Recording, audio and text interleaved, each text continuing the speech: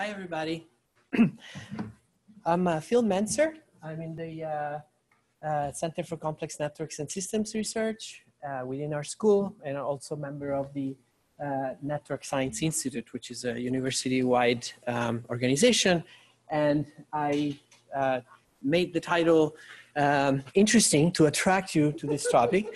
And this is one of the ways in which, in fact, we are being manipulated.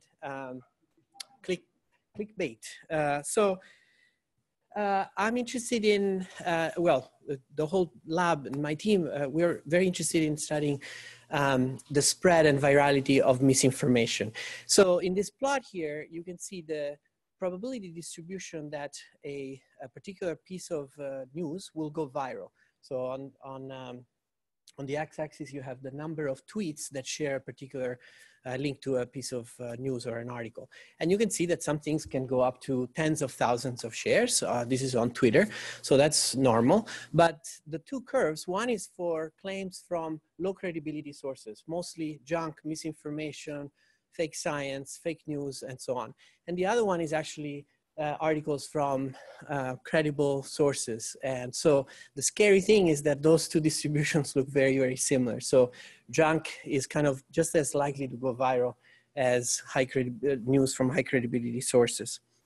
So this is a broad distribution. It spans many orders of magnitude. So let's pick one example of one piece of fake news that is from the tail of this distribution. This is an article that was shared over 30,000 times on Twitter.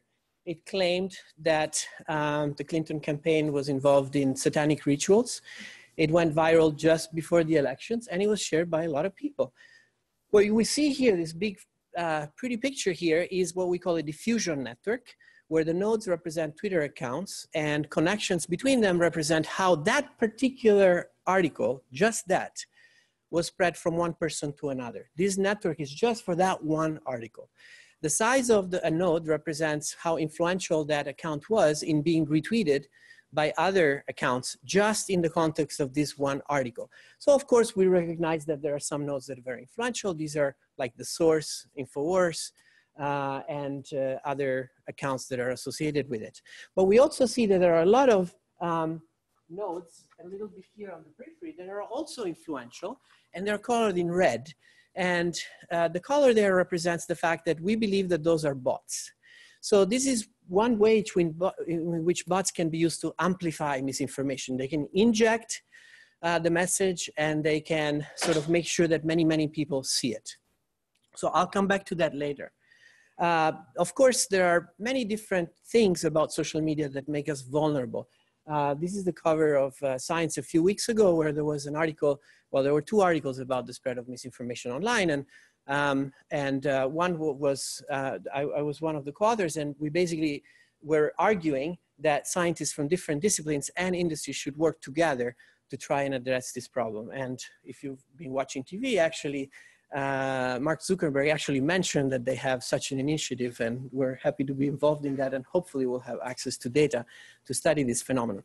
But there are many, many, many factors that make us vulnerable. So political and economic incentives, people can make money through ads, the fractures and polarized media landscape, which make people more likely to believe things that are not from mainstream sources, the lack of literacy, limited attention, and information overload that makes us use some heuristics. For example, pay attention to things that we think other people are interested in, social biases, other cognitive biases like selection exposure, algorithmic biases like prioritizing things that seem to be engaging or popular, and finally, social bots. So I just have a minute left. I'll tell you a little bit more about what we're doing with social bots. So Botometer is a platform that we develop that anybody can use to look at an account on Twitter and see how likely it is to be automated. It's very popular.